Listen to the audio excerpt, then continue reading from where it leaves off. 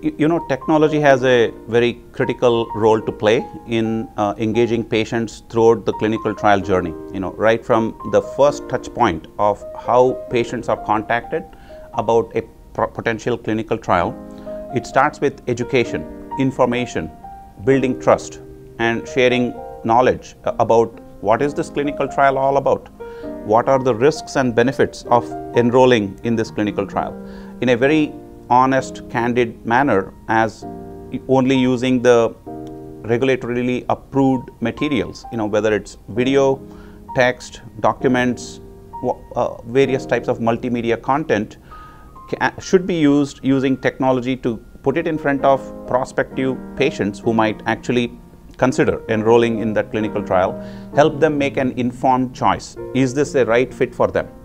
And it's not just about the clinical information, but also the logistical information. How many visits are involved? What's the travel burden? What's the additional time burden and expectation? Will they be required to take time off from their paid work to participate in this clinical trial?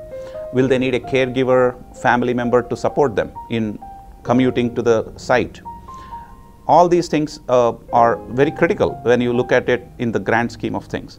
And that will help build trust, engage the patients very early, and then taking them throughout the course of a clinical trial, screening them early in getting remote questionnaires, having the patients complete whether the inclusion-exclusion criteria they meet or not. That's very critical. And then the divine contract between the patient and the physician investigator, which is called informed consent, has to be done in a proper manner, either in person or in a live interactive video conferencing session. And that then leads into, if they are eligible and consented, they might get randomized in a randomized trial, and then engage them throughout the study in helping them not miss their appointments by sending them sufficient reminders, alerts, notifications in a communication channel that the patient is comfortable in, whether it's texting, emailing, or calling them with an automated reminder, or being available for patients throughout the study.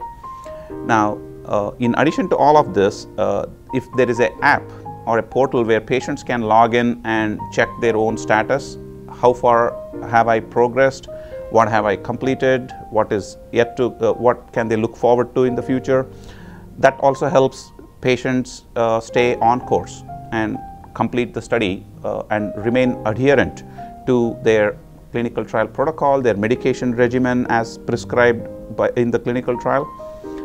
And that's very critical in not only recruiting patients upfront, but also retaining them so they actually are successful in completing the study.